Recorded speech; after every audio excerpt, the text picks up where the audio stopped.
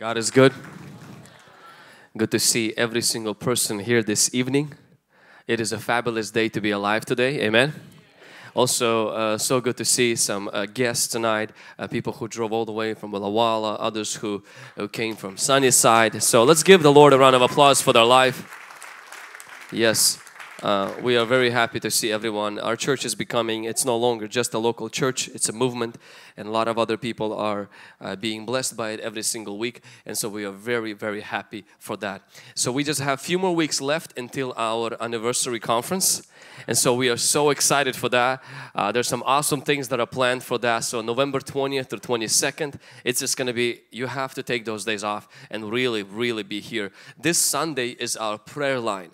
So we pray for people who have demonic attacks in their life, people who are in need of physical healing and who need that prayer. So we challenge every person to come for that. Starting today, all of you who have children that can go to nursery, we will have 2 people assigned every single service, adults, responsible adults, and you're welcome to volunteer, who will be helping with a nursery. So before, our nursery was more of like just a social, everybody kind of comes in there. We really want to make it very specific and very oriented just for those kids and for people to help out. So you're welcome to help with that, and so that parents can sit and get freedom from their kids for 2 hours for the glory of Jesus. Amen.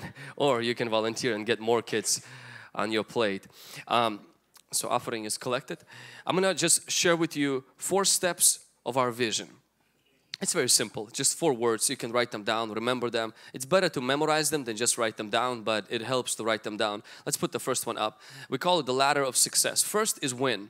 When we win somebody to the Lord. Next Wednesday is our miracle catch. So what happens in our church, once a month, we try to bring one person to church.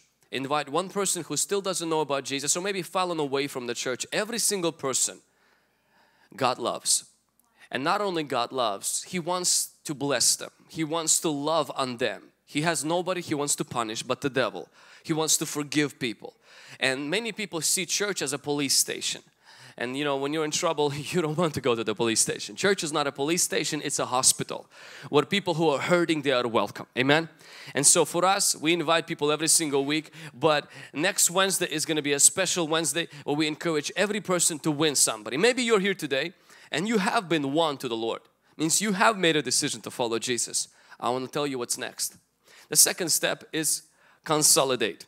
Consolidate is when the person gives their life to Jesus and they get connected to the church. Usually we do it very simply. The next day or 2 days later, we meet with the person individually. We try to invite them to home group. We try to connect with them and we encourage them to take a next step, and that is to get baptized and that they could begin their relationship with God. Now, starting this Friday at 8 p.m. for the next 5 weeks, we are going to have these foundational classes. Foundational, it will give people just the basics of what it means to serve Christ. What does it mean to forgive? What does it mean to read the Bible and all of these things? If you're one of those people today who you're saying, you know what, this Christianity is still very new for me and I want to get to know more, I'm going to ask you and implore you, beseech you, according to Romans chapter 12 verse 1 in King James Version, beseech you, some of you will need to Google what that means. I will ask you kindly and nicely to make time to learn more about your faith. To get the foundational understanding. Friday 8 o'clock, you already gave your life to Jesus. That means that party that you used to go to, you have nothing to do on Friday night. There's no exciting movies coming out this weekend anyway and stuff. So you are coming at 8 o'clock. For 45 minutes, you're going to hear about that. You're going to also have some discussion and other things, and then have a break and then stay for a night prayer and reach your city for the Lord. So another thing is, if you haven't been water baptized, if you're saying, you know, Vlad, I gotten saved, but I haven't been water baptized, I would challenge you to also come on Friday. At the same time, we will have a class about baptism so that next Wednesday you can be water baptized. When you give your life to Jesus, the next step is water baptism. The scripture teaches us it's a symbolic of dying to ourselves and rising up toward new life. Step number 3 is we disciple. We win somebody to the Lord, we consolidate, and we disciple them. Discipleship is when we mentor them. A lot of people cannot be discipled until they're first delivered. A lot of people have demons, people have curses, people have certain problems that are not from God, that they are not just normal. They don't need just the therapy and counseling. They need deliverance. What we start discipleship with is we tell people that they need to go through prayer line. If you have certain addictions, you need to come through prayer line. If you have certain problems in your life that you cannot deal with, you need to come through prayer line. But not only that, you need to be taught how to be a disciple and to do discipling. On Friday at the same time, this is amazing, we are going to have a mentorship school. It's going to be only 5 weeks. And it's going to be separate from the foundation school, where you're going to learn. It's going to focus only on mentorship. There's going to be no other topics involved. And so those of you who are saying, Vlad, I've been coming to church, I've gotten baptized, I went through prayer line numerous times, and you keep telling about mentoring other people, I don't know where to start. I don't know what to talk to them about. This Friday is where you have to be.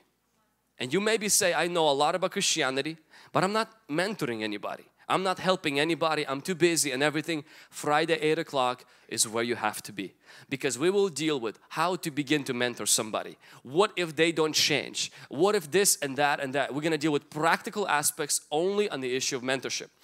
Our home group leaders will also be on this. Most of our home group leaders will be in this class, and we will challenge every person to be here for that. And number 4, when you get discipled, you get sent to start your own home group. Now, we are a church that believes in home groups. One of the reasons is because we don't want people to be just in the crowd. We want people to receive individual attention. We want them to reach their potential. We don't want people to come to church and nobody knows your name. And nobody knows whether you were here or not. And some churches, it's like that and you're like, I like it like that. That's not good for you. I haven't been coming there for months, or you've been coming there for years and they don't even know that you belong there. That's not good for you. And our church is only getting bigger, but we want to make it smaller. Means every person has their group that they go to, where people know you, people know your issues, or people know your successes. We rejoice with you, we pray through with you. You start your home group. And so I'm really excited for this kind of a vision that God has given to us. Now, I understand. You may say, Vlad, I heard you guys have morning prayers. We do. Monday to Friday. Doors are open at 5. Friday evening prayers, 9. The classes at 8. Sunday morning church at 10. Home group on Tuesday. Then you started another home group called Close Home Group for those who already have a home group on Thursday. I don't have time for this. I'm glad you asked. I will address the issue of time. Number 1, if you don't have time, why in the world did you get a dog? I see a lot of people getting dogs. It's popular now to get a dog. And I was talking to some people today, and I'm like, you're busy. And this is not rebuking. This is just me talking to you. Full-time job, school, responsibilities, no time for church, no time to read the Bible. Yet you went and paid few $100 to get a puppy who you know requires as much of your attention as a newborn child. Because every day the Snapchats is about that puppy. You take walks for that puppy. You're like, I can't afford to tithe, but you got a puppy. And you got to buy food for that puppy, but you can't tithe. So somehow our priorities are shifted. There is nothing wrong, please understand, with getting a puppy. If God calls you, like Andre talked about being saving and you rescuing puppies, that is awesome. It's where we start, but then we start rescuing people. But please do not use that excuse. I don't have time for God, but somehow I have a time for a puppy. Somebody say ouch. You know, another thing that many times when I see that there's a lot of times I have to do certain things with people, meet with people and do all of these things, and it conflicts with my personal free time. And part of me asks the same question that you ask in the back of your mind. I always ask myself this question.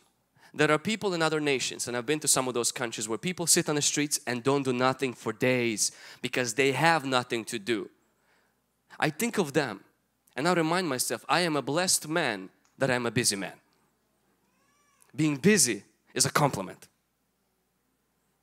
If that doesn't work, I use another thing. I said there are people on the wheelchairs, people bedridden, people who are facing 6 to 8 months of life. They wished to have a life where they can serve other people. Vlad, use your life wisely. If that doesn't work, I go further. I begin to remember the times where I wasted my life because I was too stingy to give it to God. And I'm like, and I wasted it gladly. I didn't know I was wasting it with joy. Nights upon nights. You know, whether it's a movie marathon or trying to catch up with the Arrow or 24 or some other things, or some of you maybe you found there's blacklist that exists and you're like, oh my goodness, third season, 24 episodes. Great, 3 days in a row, you don't sleep, you're like a zombie walking around, told your teacher you're sick, told your parents you got a fever, but in reality you locked the room and catching up on blacklist. That is a waste of time. But see, when you're doing that, you know it's a waste of time, but you're still sacrificing that. Somehow think of those times when you think of that is sacrificing to serve God. Think of other people who wasted their life on drugs, or maybe you have in the past. Let that push you and remind you to give your life to the Lord more. When that doesn't work for me, I always go to this part, is that God was here in the beginning, before there was earth, schedules, iPhones, coffee, colleges, families, children. God was here. And God will be at the end when they will have my funeral and they will bring me to the church. See, I didn't want to go to church. They'll bring me to the church, but it will be too late. Some people only go to the church 3 times: when they are hatched, matched and dispatched. Hatched, they're born; matched, they're married; and third time is dispatched when they're dead. And you will be brought to church, that you will be leaving this earth and God will still be there. So it is worth to give your time to someone. Your pet will not be eternal. I know you think he will last forever. No, you will and God will. Always remember that. If that doesn't work for me, I have one more thing that I go to. And I'm using this very practically. That's what I motivate myself with. Because I don't want to do service to God out of obligation. I want to do it out of passion. And I'm just like you. I look at my schedule and then sometimes look at other people's problems like, you know what? I'd rather just sit at home and do nothing. Instead of meeting with that or doing that or waking up at 4:30 in the morning to come to church to pray. I mean, why do that? Other people don't do that. I could just be like other people, but I don't want to be like other people. I want to be like the Lord Jesus Christ.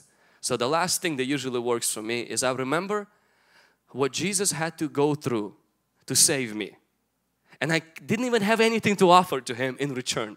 Yet He did that. He didn't just sacrifice and every morning He woke up and prayed to the Father for me. No, He became a man, came on this earth, lived, learned to walk, learned to talk. At the age of 30, submitted His life completely to God. At the age of 33, got crucified and His life ended. Didn't build a house, didn't marry, didn't get children, didn't have His own favorite pet, didn't have His physical dreams come to pass. Sacrifice all of that for what? Because I was deep in my sin, showing Him a middle finger and saying, get off of my way, God, I don't want to do nothing with you, so He can give me a chance to rescue me. If He did that, nothing I ever give to God is a sacrifice. God doesn't need your sacrifice. It's you who need God's blessing. If you think somehow God in heaven there is offended because you didn't accept His friend request, or because God is lonely, He's not lonely. He's been all good when you didn't even exist. He's going to be fine. You won't be fine without Him. All the things I give to God in return, it's not God feeling better, it's my life being better. Make a decision to grow. I'm challenging each person, please. If you don't grow, you're going to backslide. If you've backslidden, continue to grow. You may say, it's hard, it's so painful, it's just another thing. No. You take that step slowly and you slowly begin to grow further and further and further in God. You will see God blessing your life. Amen. Let me call up Katrina. Katrina, come over here for a second. Let's can we find another microphone? Where's another microphone? Let's give another microphone. I'm just going to have 2 minutes. So Katrina, when did you start your home group? When? Yes. Well, I got released in February. Of this year? This year, but it probably took off about 3 months ago. So in February, Katrina, and how old are you, Katrina? 19. You're 19, okay. So in February, Katrina gets released to start her home group. So she goes through all of that process before she gets sent. She probably went through that process 20 times. And then she gets released to start a home group. And how many people did you start with? 0. Oh, you With started during those times tea. when we... Oh, that's right, when you only had cups, empty cups. Yeah. Okay. And then, and so then slowly people start coming. And so what happened about 3 months ago? I started my home group. I reached out to girls that would come here, and I would meet with them, and we'd meet at my house, and it would just take off. Mm-hmm. And you can post a picture of her home group last Sunday and stuff. So now, and Katrina posting the best home group ever. I had an awesome, fabulous time, and praise God for Snapchats. Now I can see what God is doing in people's lives. And Katrina, I know that this takes time. You meet, I see you're like a super girl with girls. You always meet with them, you always hang out with them, and when a new girl comes in, Katrina would like take her and just walk with her everywhere. And so it's kind of like make sure nobody attempts to take, you know, and stuff. So how do you see that? Becoming a home group leader, reaching out to other girls, do you see that as a burden? Do you see that as something difficult and painful? How is it for you?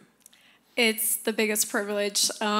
You watch them grow. You see them from the very beginning. You just watch them grow from their confidence level, from not being able to get a job, and then they have a job, and the way they even worship. And it's just incredible. It's so worth it that I encourage you all to go through the mentorship school and become a home group leader. Very encouraging. I am inspired. I want to sign up to the mentorship school. Let's give Katrina a round of applause. And if I can get my buddy Marvin. Where's Marvin? Marvin. Oh. Apostle of faith. Amen. And Marvin, when did you come to our church? Like the very first time? Not the Harry the Wise Man, but after Harry the Wise Man. It was a week before Easter. This year? This year, yeah. Oh, so this year? Yeah, this year. Okay. So Easter is which month? I don't know. April it is. So Marvin, so you come, you give your life to the Lord, you dedicate, put the 4 steps again. So kind of, that's going to happen with you. 4 steps. Not this, for a second. So 4 steps, so you come, and that's going to happen with you. You give your life to the Lord, then I'm assuming Martin or somebody start meeting with you? Yeah. Consolidating you. Yeah. Was it Martin that was doing that? It was Martin. Every here and there, he'll just call me up, said that he wants to meet with me and just see how my life is going, how things are going with me, if I've been mentored about the word. And I didn't really know much, so he took me in and started teaching me more. And so you got baptized? Yeah. You got baptized. And then you start going to Martin's home group? That's correct. That's correct. And so did you go to the prayer line? Yes, I did. Twice? Twice. That's how you start a home group. We went through prayer line, backsliding still. Go again, prayer line, that's it. No, it's funny as it sounds, but it's actually true. And so then you went through probably a few school of leaders, and then you got disciple with Martin, and so you got released. Actually, this week was your first time you had a home group.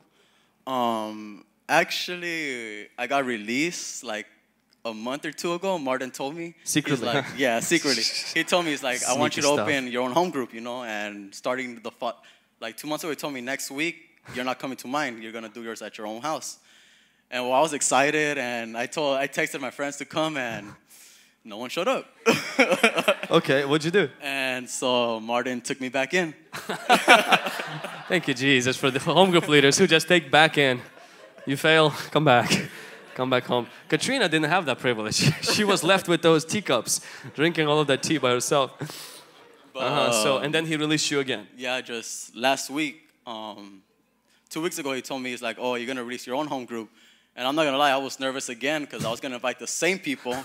And I was like, man, probably like 1 or 2, like 2 or 3 people out of those 10 people that I've invited are coming to church. So, I mean, maybe those 2 will show up or maybe they won't. But before, you know, I wouldn't pray as much about that for my home group. And how Martin always told me that when you pray and you have faith and you vision stuff, then you see it with yourself, you know, it happens. And so I prayed constantly about this home group, and I finally got released just last week. And every single person that I invited came by, which I was surprised because it was actually all 10.